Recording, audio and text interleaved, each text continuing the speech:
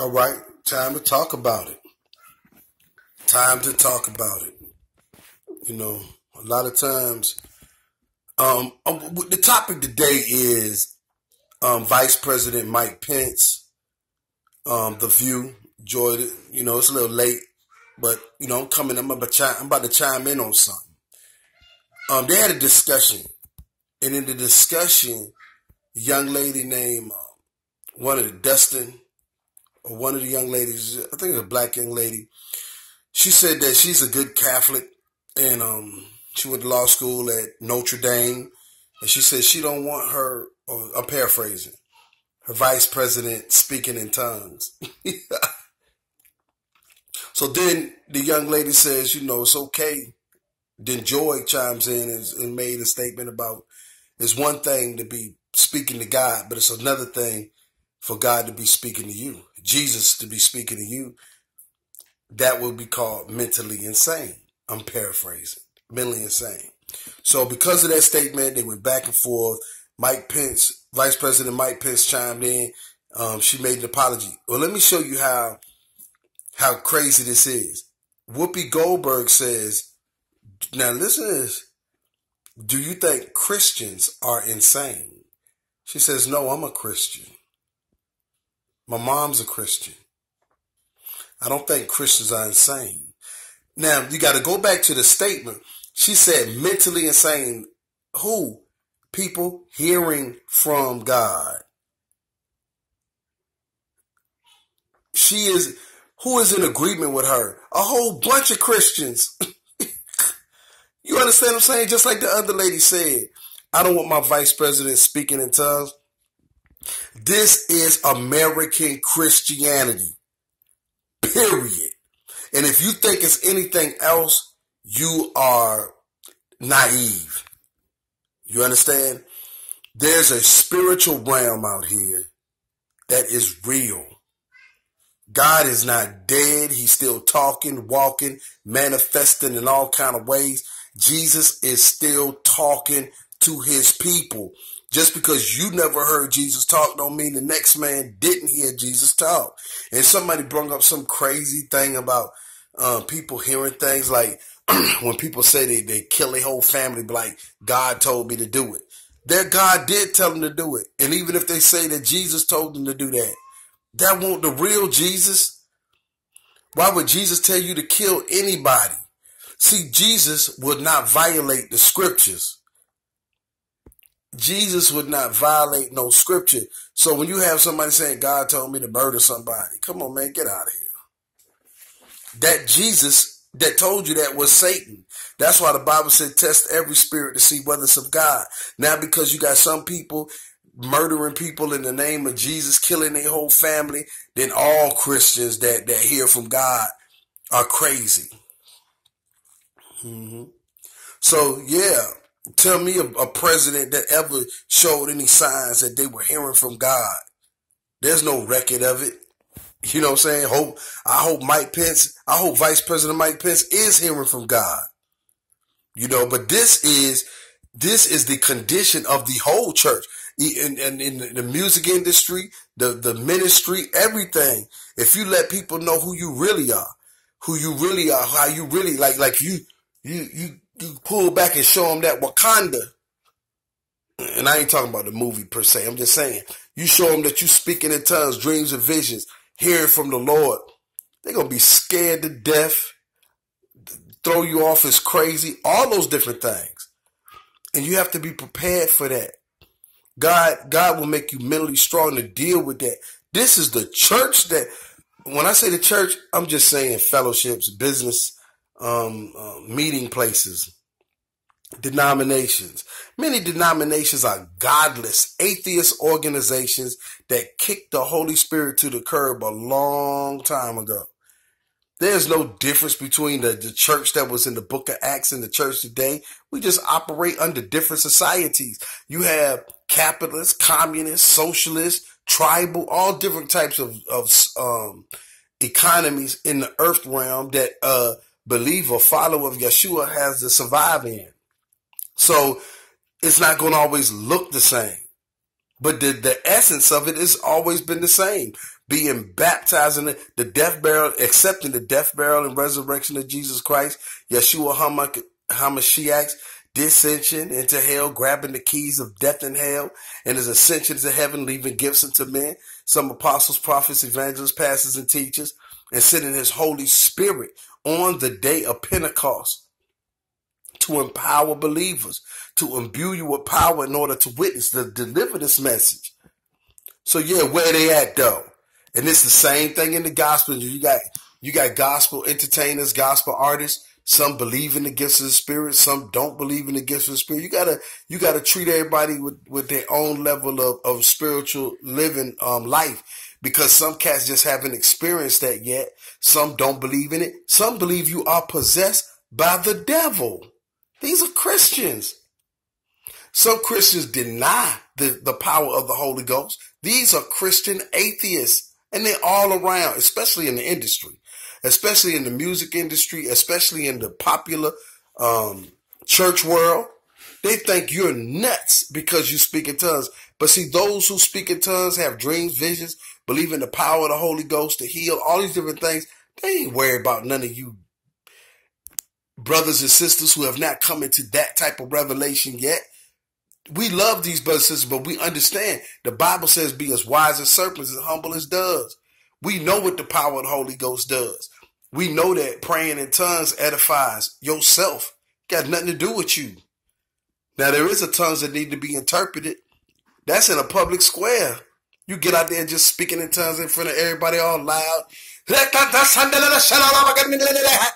Somebody got to interpret that, my brother. But if you amongst a bunch of believers and y'all praying in tongues in the spirit, and or you by yourself in your house and you no, but you ain't got to interpret nothing. It ain't got nothing to do with nobody else. The believers are just praising God, but there's a tongue that comes out of praise and worship in a public place that needs to be interpreted. And I've been in this situation a couple of times. That's when them tongues stand out proclaiming something. So you have people worship, hallelujah, glory, glory, and all of a sudden you start to hear, that got to be interpreted. You can't come out with no tongue and everybody focusing on you. And where I was at, when that happens, that person finishes, at that point, everybody is sitting down. That person sits down, then another person gets up and interprets the tongue. Yeah. I've been a part of that twice. I've been a part of where I was singing in Creole and a guy heard me singing in Portuguese. That was a language interpretation. I was singing in Creole. He was hearing it in Portuguese.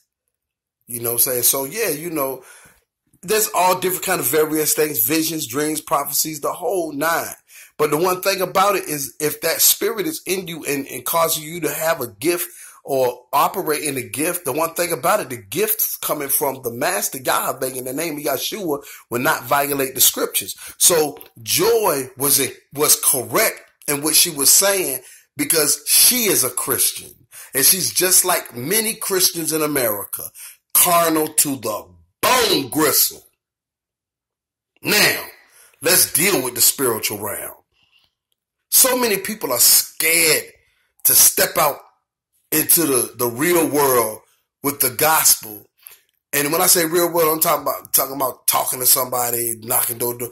I'm talking about witches, Satanists, people who practice ancestral worship, voodoo, juju, voodoo, Santeria, all these different things. Scared to death. They don't know what to do with it. They don't know what to do with people who are speaking in demonic tongues. You understand what I'm saying? They don't know what to do. They just, they don't know what to do with it when a demon manifests in a person. A person starts manifesting another voice out of their own larynx, out of their own throat. And all of a sudden another whole voice is coming forth. And it's not that person. They don't have no answers for that. And the only answer they have it for is the same answer that Joy gave on The View. Mental illness. Well, in the spiritual, Christian side or followers of Yeshua, we call it demon possession. Now, every now and then it could be mental. A dude could be so-called bipolar or schizophrenia or whatever you want to call it. But sometimes these things cannot be diagnosed or put into categories that scientists and psychologists and psychiatrists have come up with in their degreed work, made up mess, because it comes from the spiritual realm and is demon possession. Yeah, possessed by devils. That's why the Bible said these signs will follow them that believe. They will speak in other tongue, cast out demons. Now, it's no ritual of casting out no demon. Your very presence, if you got the spirit of the Most High in you, will cast out demons. Let alone 2 or 3 are gathered in his name and the Holy Spirit, and then a lot of demons about to run. Because 1 shall put 1,000 to flight, 2 shall put 10,000 to flight. Them unclean, foul spirits got to go. Well, how can you have 1,000? Because the Bible showed you an example of a man being possessed by a legion, a gang of demons. Or the better word for demons should be unclean, foul spirits.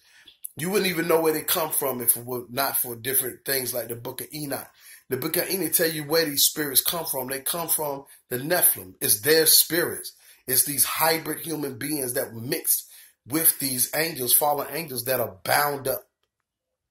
So you don't have that. The church ain't into that.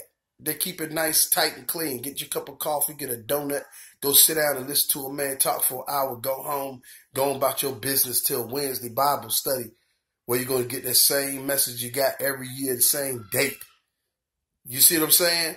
You're not going to get into this. And that's why when people go overseas or when they meet people from countries like Nigeria, Ghana, and India, and Asia, different parts of Europe, they're shocked to find out the type of warfare or the type of interaction with the spiritual realm that goes on amongst the saints. We ain't talking about amongst the ain'ts. And these same people that don't believe that the God of Abraham, Isaac, and Jacob can manifest and send his angels forth to do dynamic work for the kingdom of God. These same people give the devil credit and believe people are talking to demons, Satanism, are having rituals, and all the same ones. You see? But then you got the ones who don't believe in no spiritual. They don't believe there's no devil. These are Christians. I'm not talking about the world. I'm talking about those who claim they're in Christ. So there is a spiritual realm. There's a spiritual realm. And because I'm immersed in the fire of the Most High God, Yahweh, in the name of Yeshua, I'm not afraid of the spiritual realm. I have no fear, but I do have wisdom. You understand what I'm saying? So when I go in certain circles, I know. I don't care what demons and spirits or whatever ancestors you're communicating with. I don't care what kind of shrines and altars you have in your house, the Buddha and Confucius, and what the communication you have with familiar spirits of divination. It matters not to me because I'm communicating with the Most High Yah in the name of Yeshua.